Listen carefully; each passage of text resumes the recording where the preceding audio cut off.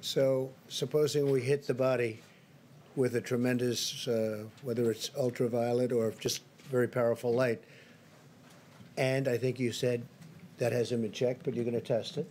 And then I said, supposing you brought the light inside the body, which you can do either through the skin or in some other way. And I think you said you're going to test that too. Sounds interesting. Get the right folks who could. Right, and then I see the disinfectant where it knocks it out in a minute, 1 minute.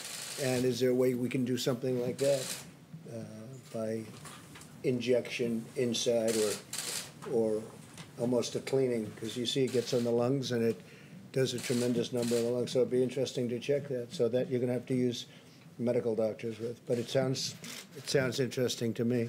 I would like you to speak to the medical doctors to see if there's any way that you can apply light and heat to cure. You know, that if you could, and maybe you can, maybe you can't. Again, I say maybe you can, maybe you can't. I'm not a doctor, but I'm like a person that has a good, you know what. But sir, you're the president. Deborah, have you ever heard of that? The heat and the light relative to certain viruses, yes, but relative to this virus? Not as a treatment. I mean, certainly fever is a good thing when you have a fever. It helps your body respond. But not as, I've not seen heat or light. I think it's a great thing to look at. I mean, you know, okay? Respectfully, sir, you're the president, and people tuning into these briefings, they want to get information and guidance and want to know what to do. They're not looking for rumors. Hey, Phil, I'm the president, and you're fake news.